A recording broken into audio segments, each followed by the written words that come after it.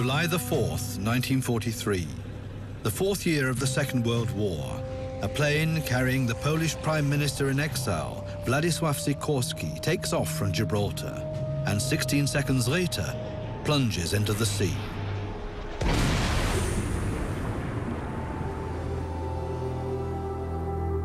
To this day, mystery surrounds the plane crash.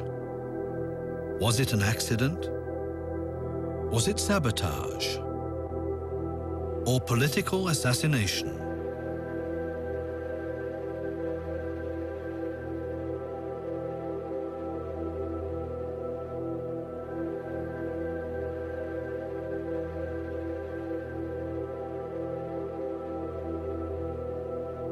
Sikorski, an ally of both Stalin and Churchill, but also a threat to their alliance. Did they sacrifice the Polish leader to their own interests?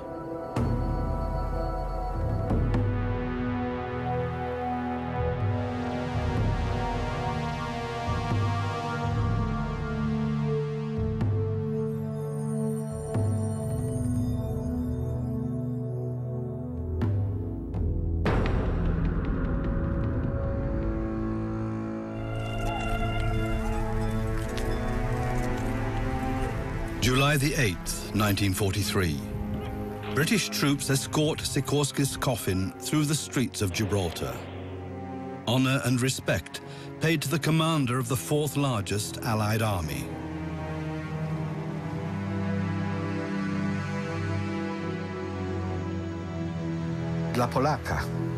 For every Pole, the death of Sikorski is a painful event and a historic turning point.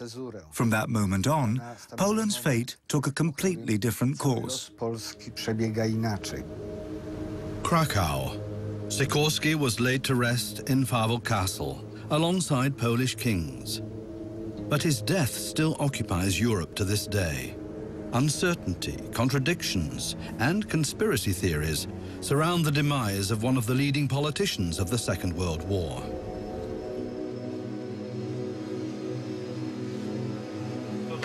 In a bid to shed light on the case, in 2008, the Polish public prosecutor ordered the exhumation of Sikorski's body. The remains were to be examined in Krakow's Institute of Forensic Medicine. Using state-of-the-art techniques and equipment, they hope to settle once and for all the questions surrounding the circumstances of Sikorski's death. X-rays revealed 66 fractures and a wooden splinter in the skull. The autopsy showed that Sikorski had not been strangled, shot, or poisoned. But the reconstruction remained incomplete.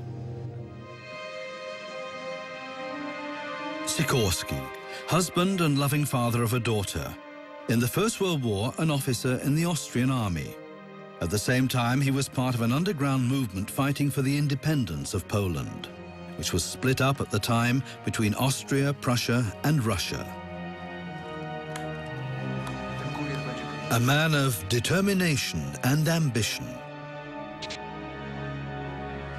Sikorski's ascent to the political and military leadership of his country began in 1939, just 4 years before his death. In Moscow, in the summer of 1939, Foreign Ministers Ribbentrop and Molotov negotiated the German-Soviet Non-Aggression Pact. In a secret protocol, the new Allies agreed to divide up Poland between the Nazi Reich and the Soviet Union.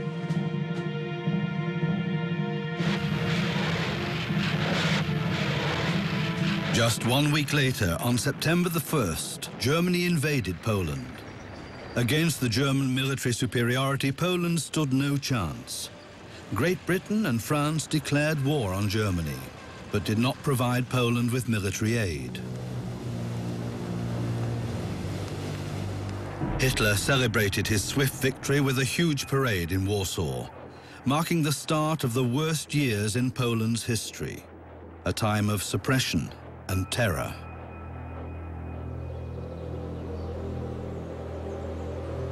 In the middle of September, the Red Army occupied the eastern half of the country, which was now under Stalin's control. The state of Poland was wiped off the map. Its people were subjected to humiliation, deportation, and extermination.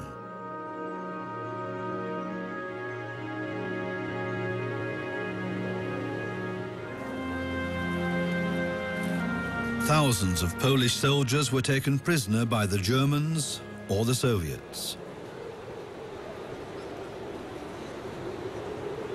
Most of the Navy and Air Force, in contrast, managed to escape to the west, where they became, under General Sikorski, the Polish armed forces in exile.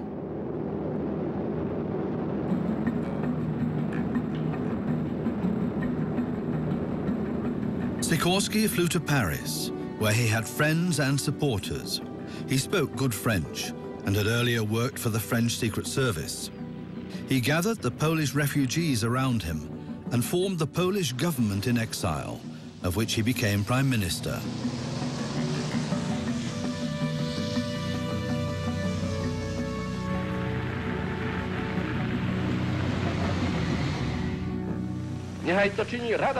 In impassioned speeches, Sikorski succeeded in uniting the divided factions among the Polish exiles.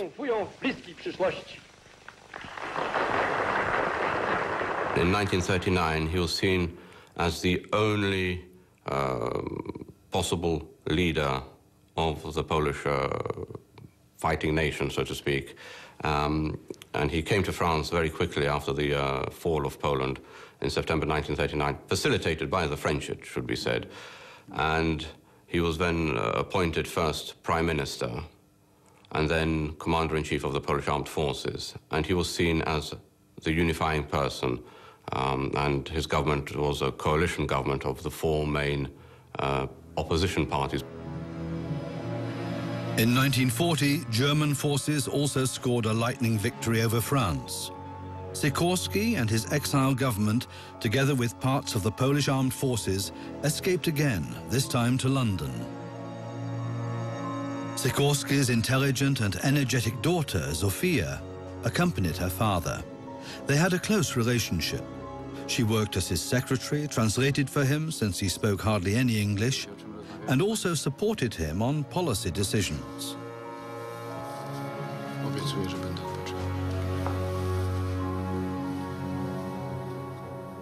Zofia was General Sikorski's only daughter, and she was with him from 1939 throughout the whole period, along with his wife.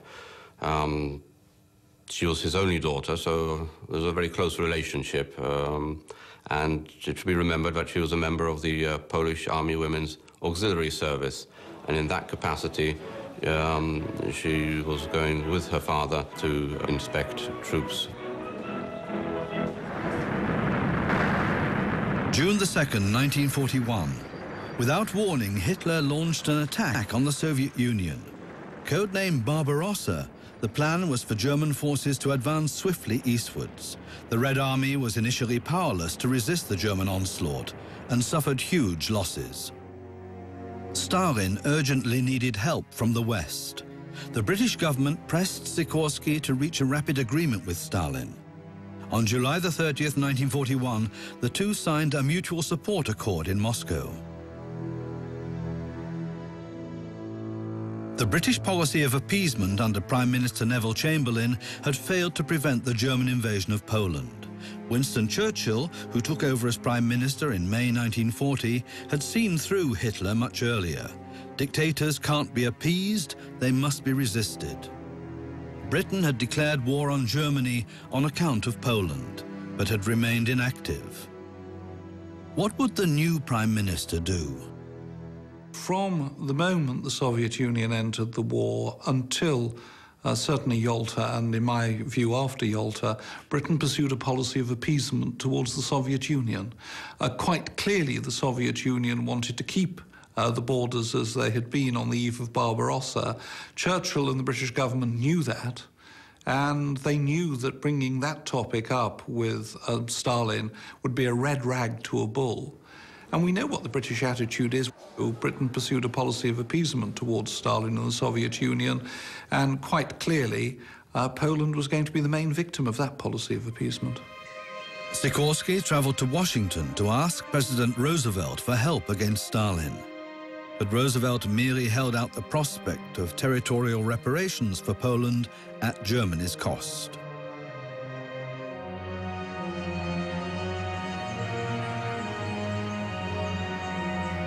In August 1942, Churchill flew to Moscow for his first meeting with Stalin. To Stalin's fury, Churchill was unfortunate. Churchill was impressed, even fascinated, by some facets of the dictator, and remained silent on the issue of Poland's future borders. The German discovery in the Katyn forest was presented to the world through a public exhumation. Nazi propaganda minister Joseph Goebbels used Katyn for an attack on the Soviets. An international commission of 12 forensic pathologists examined the mass graves between the 28th and the 30th. It's likely that their report was also passed on to Sikorsky.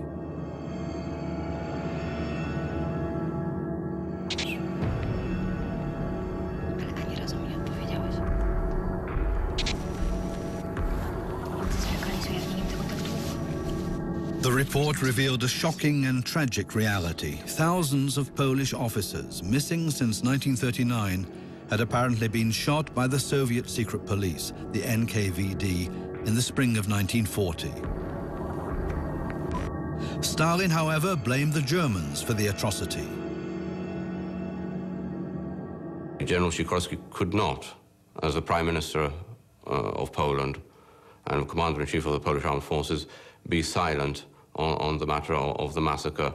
And he did say and warned Churchill that he would, the Polish press would be issuing communiques as information was made available. And of course this would be also a move which would upset the Russians. And this was the one thing which Churchill absolutely didn't want to do. It was to upset the alliance with the Soviet Union. This was seen as crucial by Britain for winning the war, and also, it should be noted, by America. Katyn drove a wedge between Sikorsky and Churchill. Churchill's attitude became increasingly cool. He wanted to avoid being forced to choose between the two allies, Poland and the Soviet Union. It was for the sake of Polish freedom that Great Britain had declared war on Germany. But the situation had changed.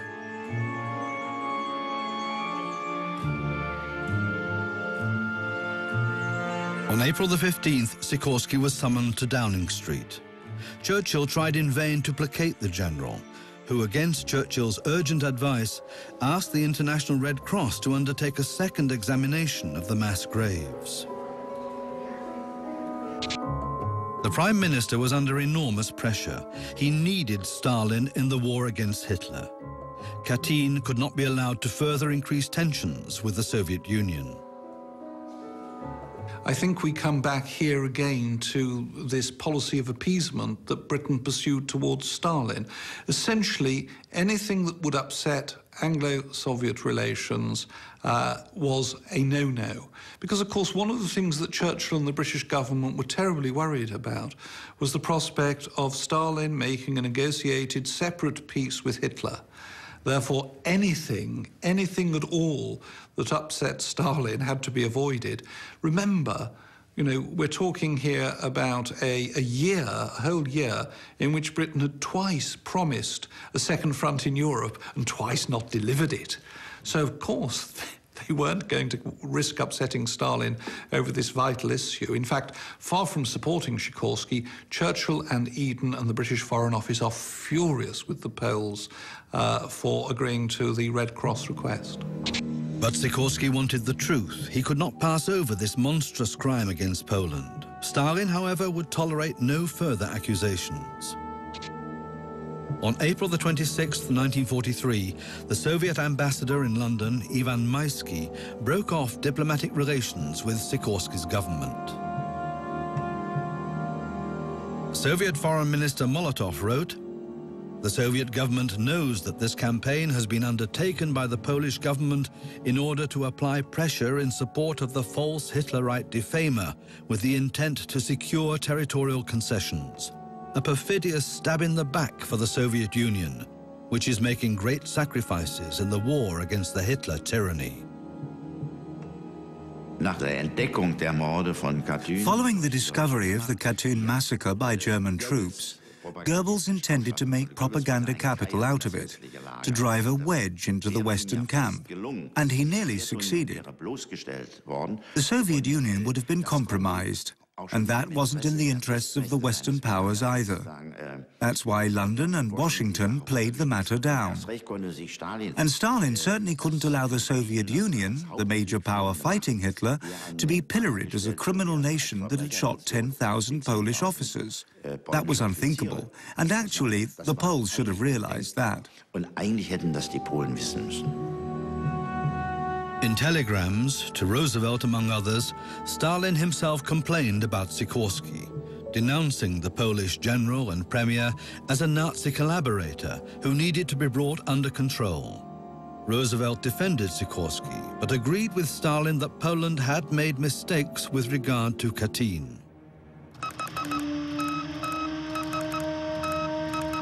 On May the 6th, 1943, Stalin sent a strongly worded telegram to Churchill, calling for changes in the Polish government in exile. "There are so many Hitler supporters in the Polish government," the telegram read, "and Sikorsky is so helpless that it is uncertain he can be loyal to the Soviet Union, even if he wanted to be."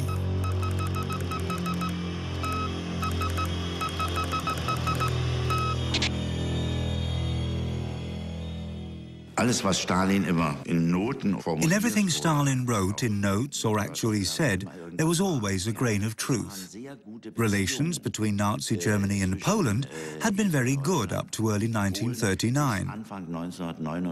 There are pictures of Himmler in full uniform on Warsaw Main Station in 1939. Some secret talks about counterintelligence against Bolshevism. Between Berlin and Warsaw, in terms of anti-Bolshevism and anti-Semitism, the persecution of the Jews, there was a lot of common ground.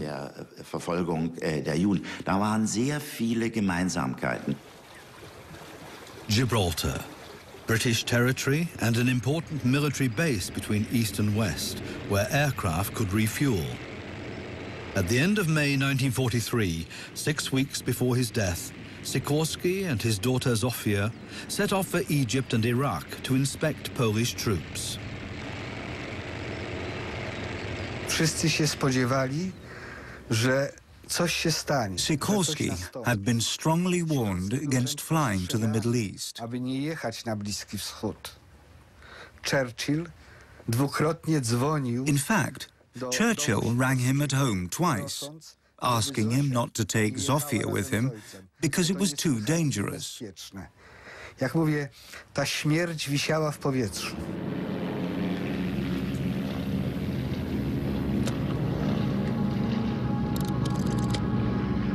Shortly after the converted Liberator bomber had left Gibraltar, the exile government in London received an anonymous call saying Sikorsky's plane had crashed on takeoff and he'd been killed. When the plane arrived intact in Cairo hours later, the call was dismissed as a bad joke. Moim zdaniem był to telefon do Sikorskiego. In my opinion, it was a message to Sikorsky. We know why you're flying to the Middle East. If you don't change your plans, you'll die. It was a warning for Sikorsky. Sikorsky traveled to various cities in the Middle East, including Cairo and Baghdad. He visited Polish army camps, talked to his generals, and inspected the troops in Iraq, Jordan, and Palestine.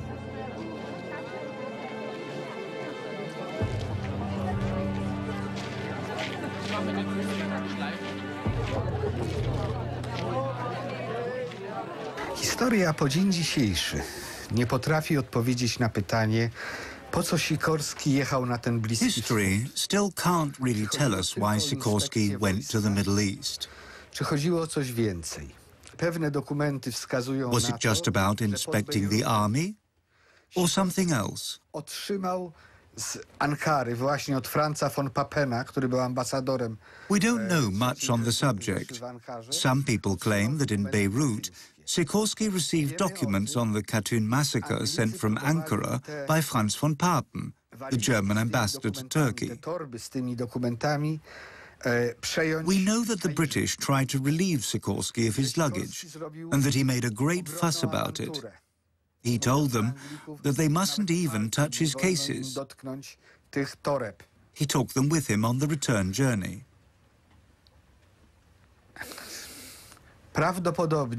But they disappeared. We don't know what happened to them. Ale historia nie wie, co z nimi się stało. Meanwhile, a courier with the name of Jan Gralewski was traveling on behalf of the Polish underground movement from Warsaw right across Europe to Spain. Who was this Jan Gralewski? Was he carrying secret documents with him? What was his mission? His role remains a mystery.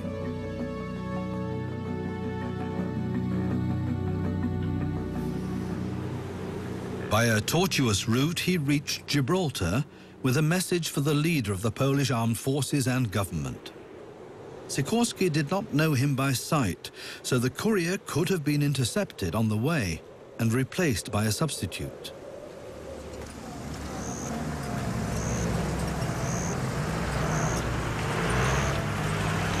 Cairo, July the 3rd, 1943. General Sikorski, his daughter Zofia and his escort reached the airport just before dawn. The aircraft to take them via Gibraltar to London stood ready. A British government plane. Panie generale, melduję Liberatora gotowego do lotu. Dziękuję.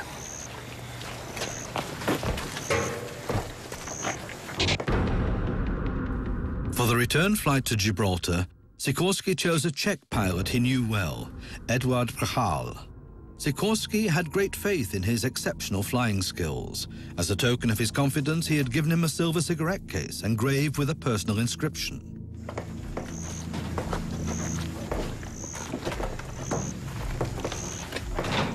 Boarding the aircraft in Cairo, apart from Sikorski, his daughter Zofia and his closest aides, were 2 British passengers in civilian clothes.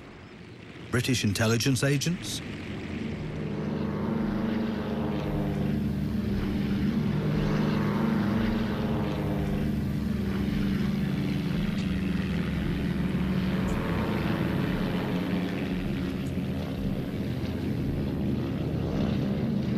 The long flight over the Mediterranean passed off without incident. In the late afternoon, the Rock of Gibraltar came into view. The Liberator landed at 18:37 hours on the short runway.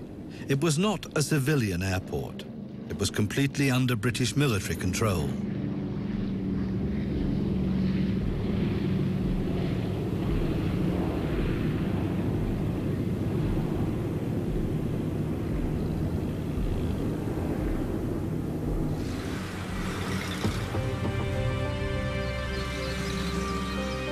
The governor of Gibraltar, Noel Mason McFarlane, welcomed Sikorski and his daughter in person. The general, Zofia, and their aides were to be guests in the governor's residence for the next 24 hours. The governor immediately informed London of their arrival.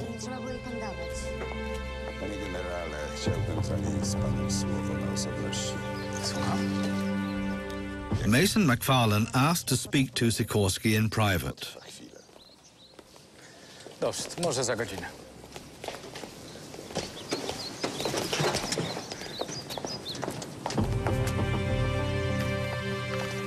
The governor told Sikorski that the Soviet ambassador, Ivan Maisky, was due to arrive from London early the next morning. To avoid a diplomatic incident, it would be better if Maisky didn't know that Sikorski was in Gibraltar.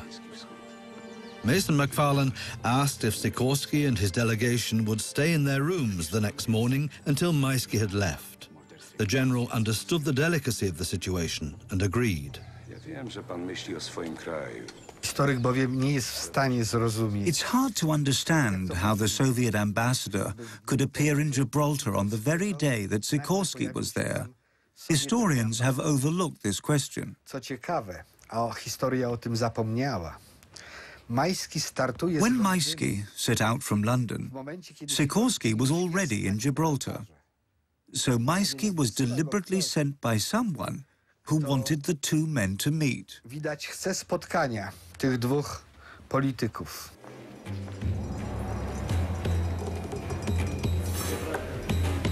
In the evening, the governor invited Sikorski and Zofia to an official dinner.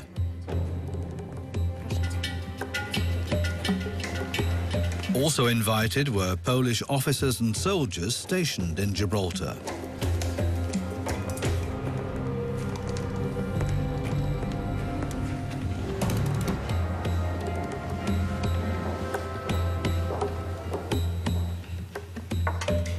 Smacznego, żołnierze!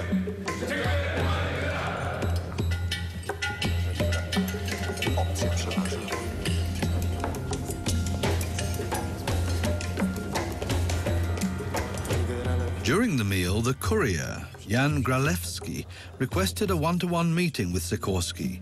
His aides were against it, but Sikorski agreed.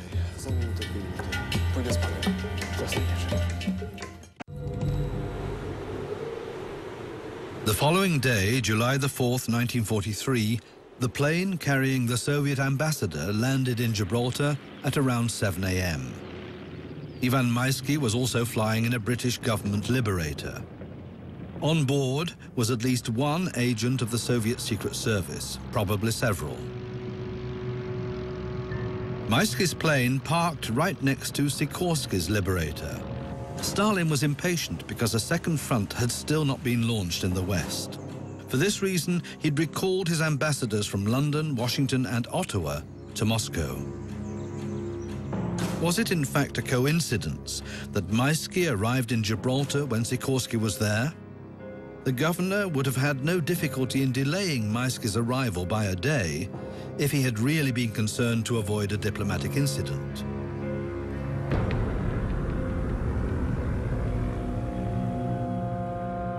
Half an hour after the Soviet ambassador's plane landed, an unknown figure approached Sikorski's aircraft and boarded it. At this point, Maisky was having breakfast with Mason McFarlane, while the Polish visitors remained in their rooms as agreed. On the day of the crash, Sikorski's Liberator was left for quite a while unguarded on the airfield, directly next to Maisky's plane. Did someone seize their opportunity?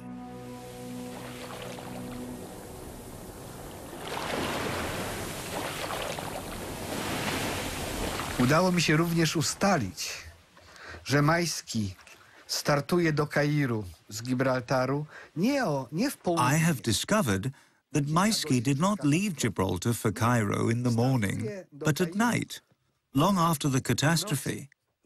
So he was present in Gibraltar the whole time. Whether he was just a witness to events, or whether he had a criminal hand in them himself, we don't know. But we do know that Maisky worked for Moscow's secret police chief, Beria, so he could have been given any job to carry out in Gibraltar, including murder. Jako taki mógł odegrać na Gibraltarze każdą rolę, nawet rolę mordercy.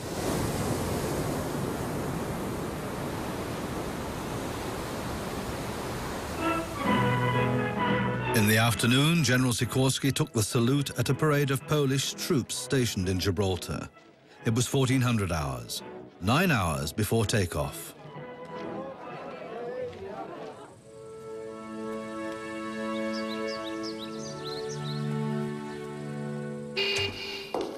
An official car was waiting to take Zofia on a shopping trip. She was reluctant to leave her father alone, but he made her go. To rozkaz.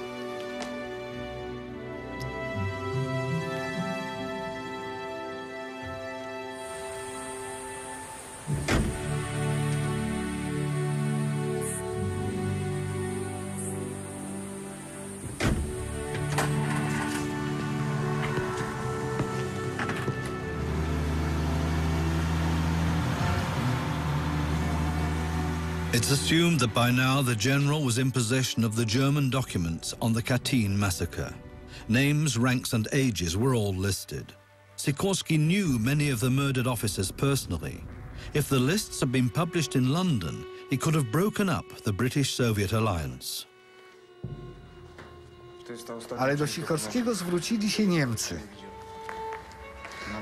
I przekazali Sikorskiemu. The Germans had contacted Sikorski and given him the documents on the Katyn massacre. We can be almost 100% certain that Sikorski had flown back to Gibraltar from the Middle East with the Katyn papers. Bliskiego Wschodu z dokumentami katyńskimi. 1800 hours. 5 hours to take off. Sikorski and his staff are getting ready for leaving. The documents would have been carefully packed among the luggage.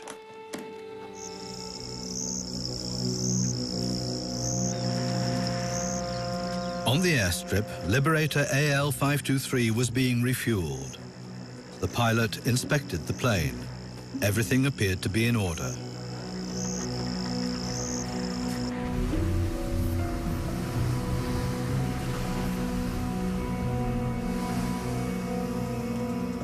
Then, without going through passport control, the passengers arrived on the runway in small groups.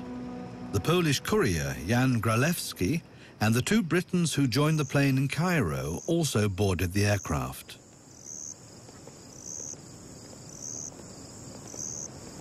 General Sikorski and his delegation were the last to arrive. Governor Mason McFarlane took leave of his guests in person on the runway. Finally, Sikorski and his staff boarded the plane. The pilot did not wear a life jacket on takeoff, a superstitious quirk of his. He started the engines. The doors and hatches were closed. He signaled, ready for takeoff. The Liberator taxied to the western end of the runway. All lights along the runway were switched off for takeoff. But for no apparent reason, the plane stayed where it was, in complete darkness.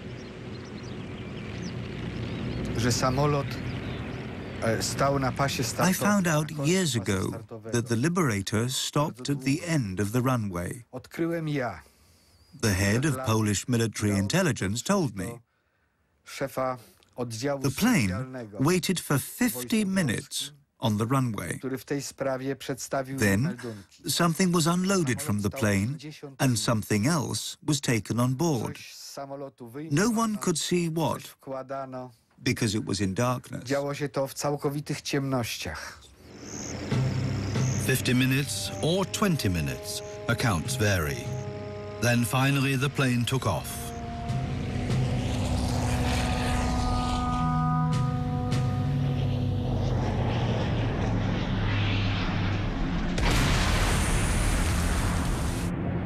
And 16 seconds later crashed into the sea.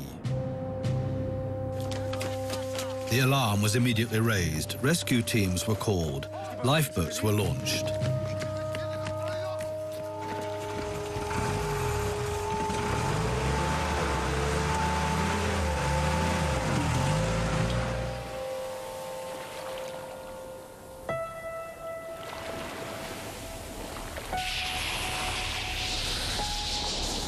Within minutes, 2 lifeboats reached the scene of the crash.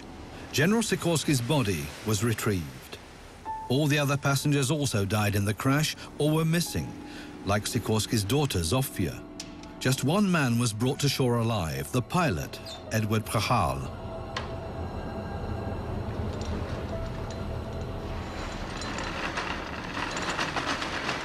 Apart from a broken ankle, he was unhurt. Oddly enough, when he was rescued, he was wearing a life jacket. Not donned in haste, but with all the belts and hooks carefully fastened. Betrayal insisted, however, that he had not worn a life jacket. When questioned about the crash later, he said that the controls of the aircraft had jammed, completely disabling it.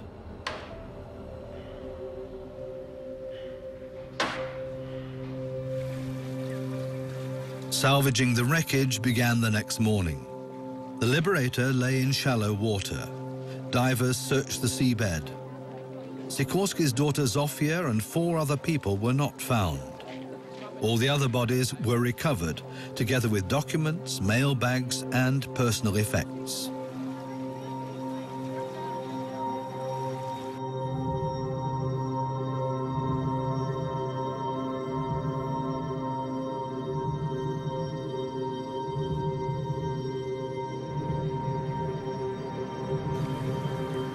Numerous documents and whole bundles of pound notes were floating on the surface.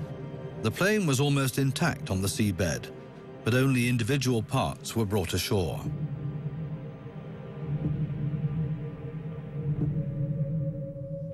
The pilot remained adamant that he had not worn a life jacket, but several members of the rescue team testified that Prahal had been rescued wearing an inflated life jacket. Why did he maintain the opposite with such vehemence? Wszyscy piloci, którzy prowadzą samoloty z... All pilots flying for the British government air wing were intelligence officers. Są oficerami służb specjalnych. Prahal, too, belonged to the Secret Service and had orders to carry out. Służb specjalnych i wykonuje rozkazy. Rumors immediately spread throughout Europe that Sikorski had been murdered. The first news of his death was broadcast by German radio from Berlin. Apparently, the German consulate near Gibraltar had received detailed information about the night's events. The Germans suspected Churchill of having something to do with the crash. Others saw indications that pointed to Stalin or to the Polish opposition. In the days that followed, Churchill ordered an inquiry into the crash. The commission appointed found no explanation for the jamming of the controls and no pilot error. The Poles didn't recognize the report since they had been excluded from the commission of inquiry. If there was nothing to hide, then why not allow a full Polish investigative commission to take part alongside the British investigation? An observer was allowed, a Polish observer was allowed to attend, but without any of the full rights of a full member of the committee. The inquiry concluded that the crash had been an accident and that sabotage could be ruled out. We know there was speculation at the time that this was sabotage, and we know there was speculation at the time as to who caused the sabotage. Quite clearly, this is an inspired attempt coming from the British government via the Times to try to put a cap on that and to say, no, there's no sabotage at all, it's just an accident. But the final report of the inquiry did state that an unknown person had boarded the plane.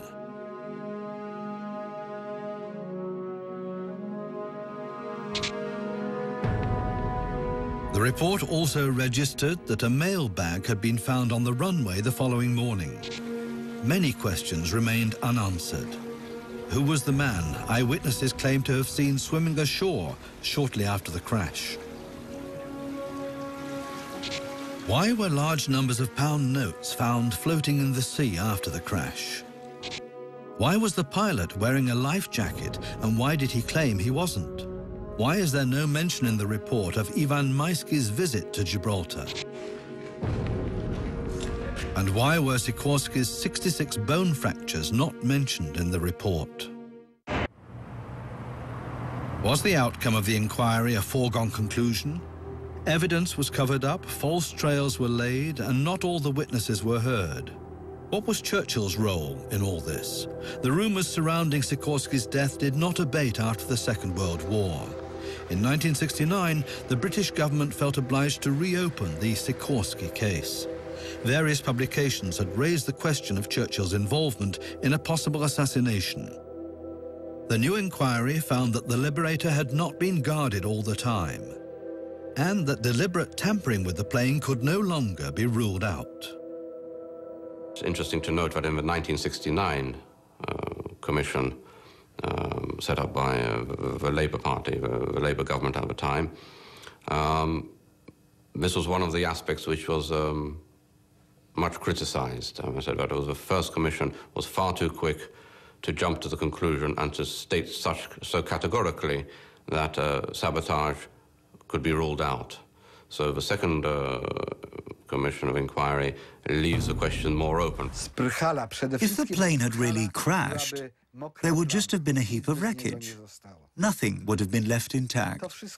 The whole crash theory is false. There was no accident. The plane put down slowly and carefully into the sea. It floated for 6 or 8 minutes on the surface before it sank. That's the truth. The pilot, Churchill, was carrying out orders.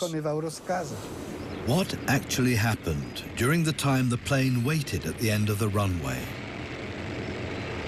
20 minutes would have been enough time for secret agents to enter and leave the plane after putting the occupants out of action so that they couldn't save themselves when it was sinking.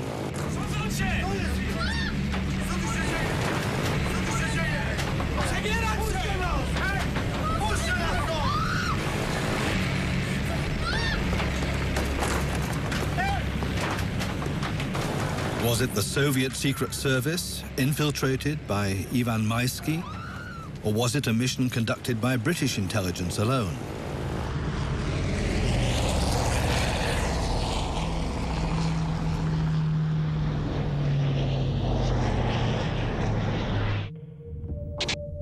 The only one who would have to have survived a faked crash would have been the pilot.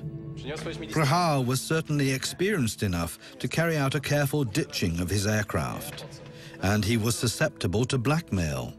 Churchill smuggled alcohol from the Middle East to England, for which he stood to lose his flying license and face a prison sentence.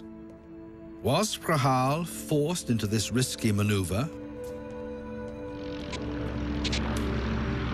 And what was Ivan Maisky's role?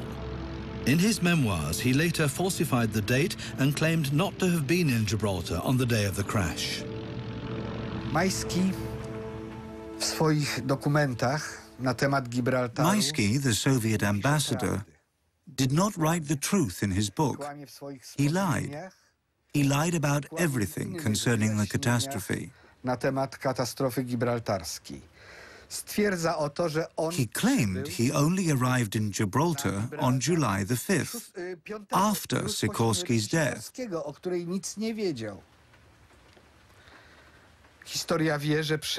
So, he couldn't have known anything about it.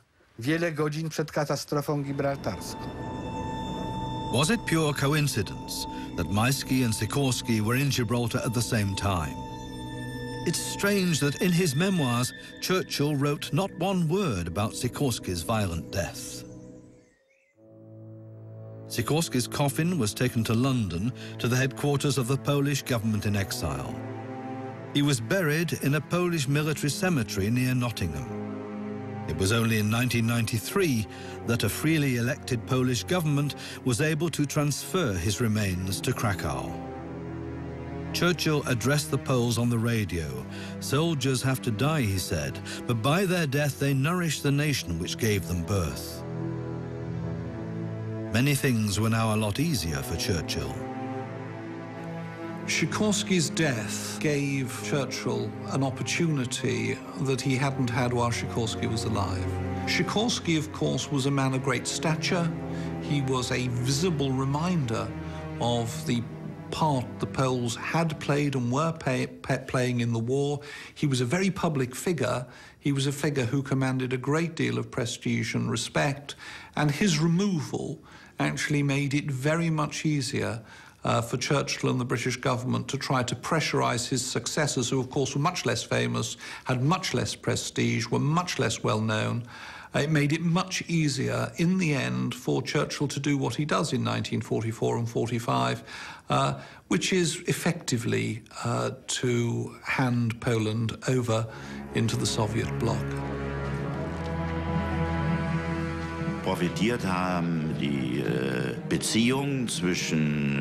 Relations between Stalin and the Western powers benefited. 1944 was all harmony, because troublemaker Poland was out of the way. And the successor government under Mikołajczyk was much too weak to play any sort of international role.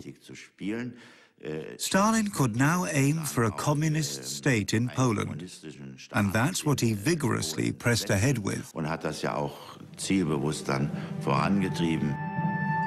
Sikorski's successor, Mikołajczyk, had no chance of asserting himself among the big three. In October 1944 in Moscow, it was not Stalin but Churchill who forced him to relinquish the eastern half of Poland. Churchill's travels took him everywhere, but not to Poland. In his memoirs, he wrote that he had put Mikołajczyk under the strongest pressure.